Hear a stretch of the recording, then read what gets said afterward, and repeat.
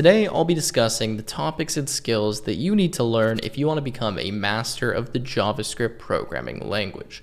Now, I've broken these skills into 4 categories. We have beginner, intermediate, advanced, and then finally expert or master level. Now, if you're a beginner, you can treat this video just like a curriculum where I'll tell you all of the things you need to learn and the order in which you should learn them. Whereas if you're an intermediate or someone who's a bit more advanced, then I'll likely share with you some topics or skills you haven't heard of before that you may want to consider learning just to level up your skill that much more. If you are looking to dive into the essentials of JavaScript, you can check out this free, comprehensive guide from HubSpot.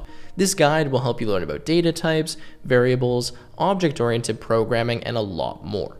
It's ideal for beginners or anyone who wants to refresh their JavaScript skills, and I've left a link to it in the description. The best part is it's completely free, and I want to give a massive thank you to HubSpot for sponsoring this video and providing great free programming resources. Alright, so let's get into it here. A quick mention that all of the skills that I list here will be in the description in case you want that entire list or something to follow along with. And also I'll be referencing that list. So if you see me looking over to the side, that's what I'm doing. I'm just making sure I don't forget any of the skills that I have.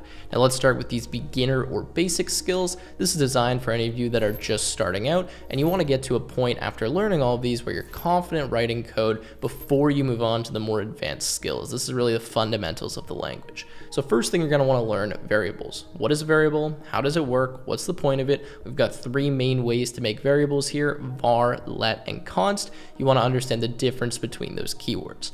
Then we're going to be looking at data types, things like strings, numbers, Boolean, null, undefined. You want to know what those types are and the differences between them.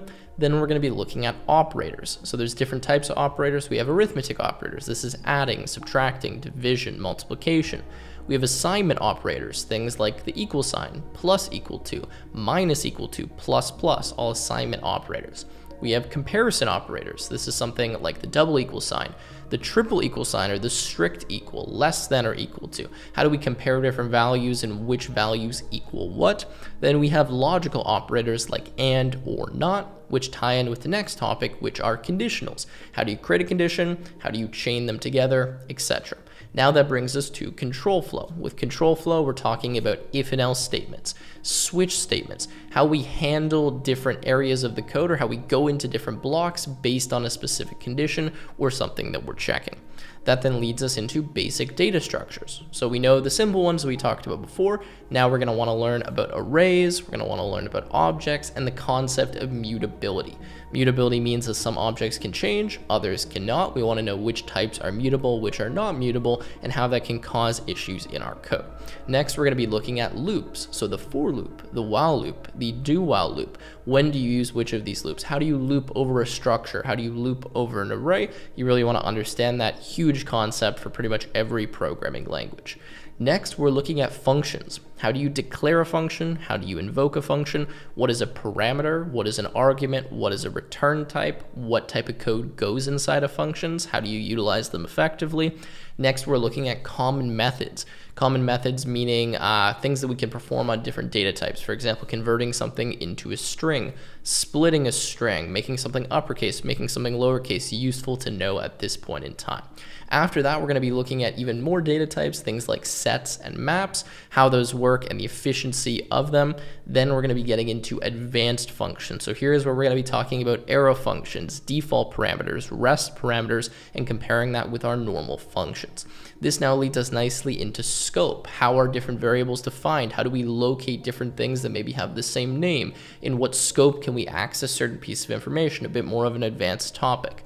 Then we're going to be looking at DOM manipulation. Now you might have done this a little bit earlier, but things like selecting elements in an HTML page, modifying them, handling user input. Even though this is based on JavaScript, to be good at JavaScript, you have to understand the interaction with HTML and the DOM. After this, I'd recommend looking at event handling, so things like adding an event listener, handling clicks, and then in this context, we're also going to be looking at the this keyword. How does this work in the context of an arrow function versus a normal function? specifically as it relates to events. Even here, things like form submissions, important to be looking at. Lastly, in the beginner section, I know there's a lot of stuff here, we're going to be looking at basic debugging. So how do we run a debugger? How do we actually solve problems, find errors in our JavaScript code? This is a lot of stuff, but if you know everything I mentioned here, you are well on your way to becoming an intermediate JavaScript developer, and you have the fundamentals of the language down, and probably 90% of the code you need to write is going to fall into those different categories. Now that's a little bit overwhelming, but you want to learn all of those different topics, and yes, I am classifying those in the beginner category. So now we're moving from beginner to intermediate. These topics still are quite important. You definitely need to understand them, and they're going to allow you to really create some more complex apps, implement some more logic, and just be much better with JavaScript to the point where you might actually be able to land a job and you're going to be a lot more capable of a developer. Now starting here, we have error handling. So try, catch, finally, how you properly handle errors in your code. Next, we move on to important operators. So things like null coalescing, optional chaining, the ternary operator. There's a few of these kind of magic or unique operators in JavaScript that you should understand at this level. Now we're moving into asynchronous programming, something that's definitely a bit more complex, gets quite a few people stuck and frustrated, but is so important to understand at a pretty deep level. So things like callbacks, promises, the async and await syntax, how you use this correctly and how you actually utilize asynchronous code. Next, we're moving on to APIs. So how do you call APIs? How do you use the fetch API? Working with JSON data, making HTTP requests, receiving response data, handling errors within your different requests. This really is something you need to get to that more intermediate level. Next, we have object-oriented programming with JavaScript. So understanding this keyword, new, constructors, functions or methods, things like the class syntax, and then how that relates with the prototypical inheritance. So in JavaScript, we have prototypes. You're going to want to understand that, especially as it relates to object-oriented programming. So things like the prototype chain, creating prototypes, the inheritance patterns. What is a prototype? That's kind of where you need to start here, and it's quite different than some other programming languages. Next, we're moving into the module system. So things like the ES6 module, so using that import-export syntax. And then you're also going to want to understand maybe the older syntax like common.js, require, module.exports. You're going to see that all over the place. You need to understand how to separate your code out, how to import it, how to export it, etc.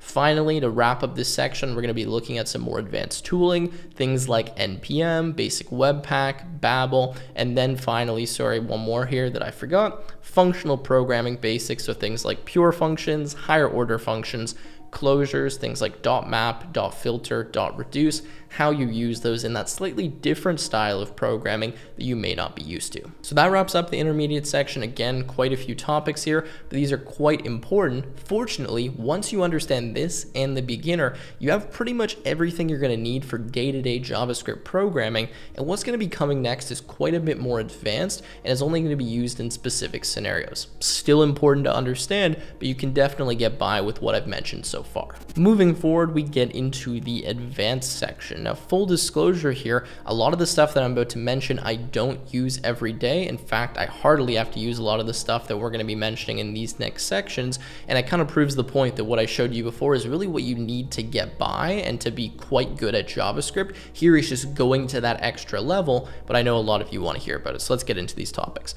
First, advanced asynchronous patterns. So things like micro tasks, macro tasks, the event loop, web workers, really understanding this at a deeper level and how to perform some more optimizations.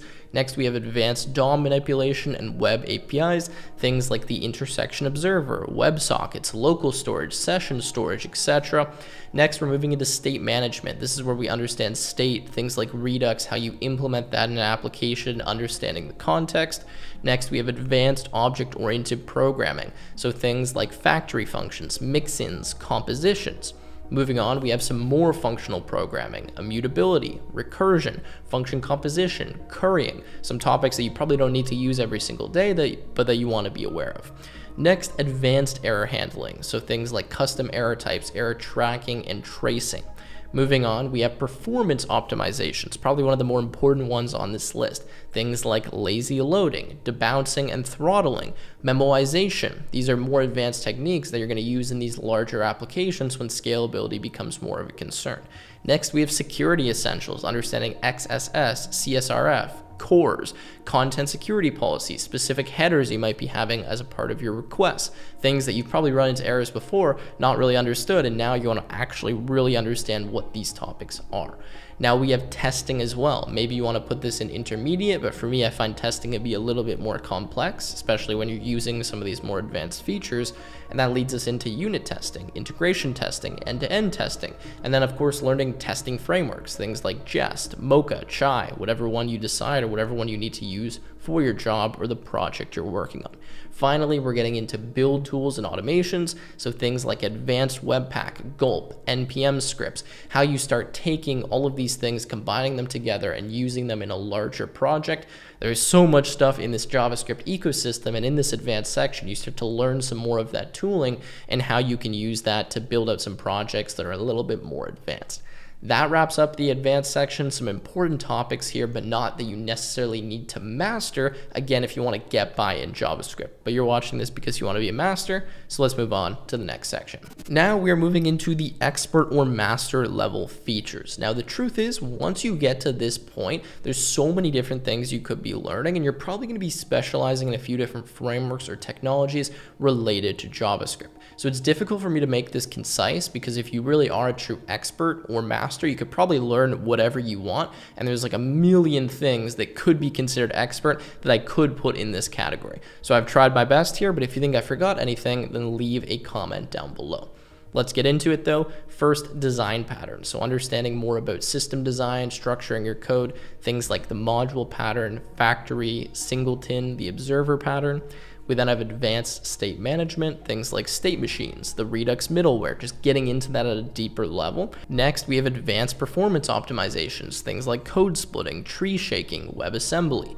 Then we go on to type systems, things like TypeScript, Flow. You're going to want to know those if you're going to be good at JavaScript, because you're going to see them all the time.